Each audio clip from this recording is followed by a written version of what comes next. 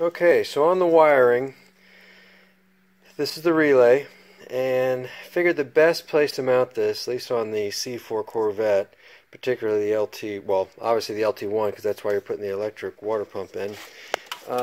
Right here, above the battery, this seems like I drilled a little hole right here, and this seems to be a good place that I can mount the relay.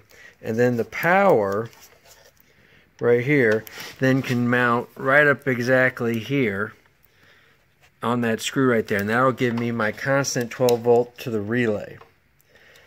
And then I will wire the green to my keyed source, which I'll run through here, and then I'm going to solder that in right here into the harness, into the pink with the black stripe. And that's where I'm gonna, that is actually goes to one of the relays for the cooling fans, and that'll have 12 volt only when we're in the on position. So that way you can't wire it directly because there's never thick enough wiring to support the load that the water pump's going to have. So that's why you're running the relay. So this should work pretty good. I'm pretty confident on all the clearances and everything with the hood. And this will be fairly easy to service if there's ever an issue.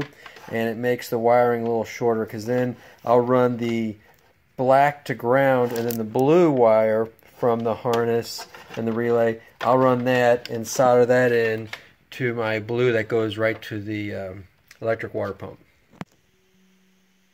Alright, so we got the relay mounted, and then the ground and the accessory green wire is going through this. I put it in this little conduit here. The blue is going to go across and over to the actual pump power, and this is the power with the inline fuse that's mounted right to the power block right here for the constant power. So I ran it over here, just up over the battery, and this is where you can see where I soldered it in to the fan relay. Always better to solder this kind of stuff in. So I soldered this in, so I'll seal this all back up, close up, you know, this harness here, and then I'll need to finish up.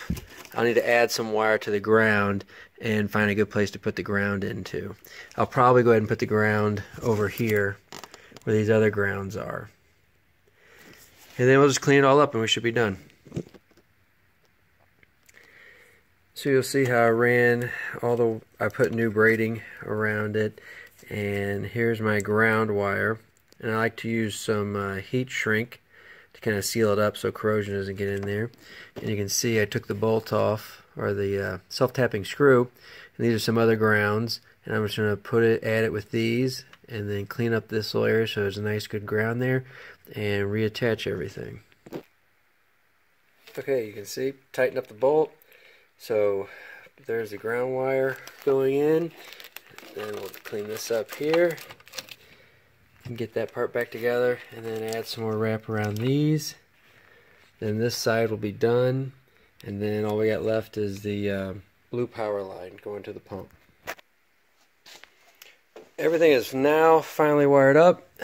The blue wire that was coming off the relay is running back here in this conduit here, and you see it coming out here. I haven't put that in its conduit yet, just so you could see the blue, and that runs all the way over here and then into the water pump.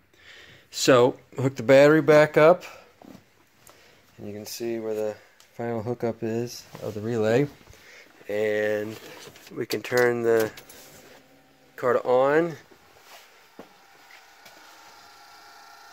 and you can hear the pump running. So it works.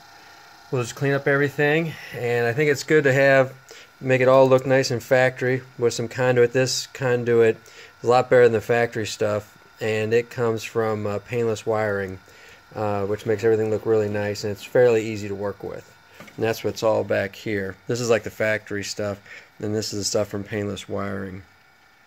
So fairly okay project. Definitely the wiring was worse than actually mounting the water pump. That water pump was really nothing to install compared to the rest of it. So that's it. Thank you.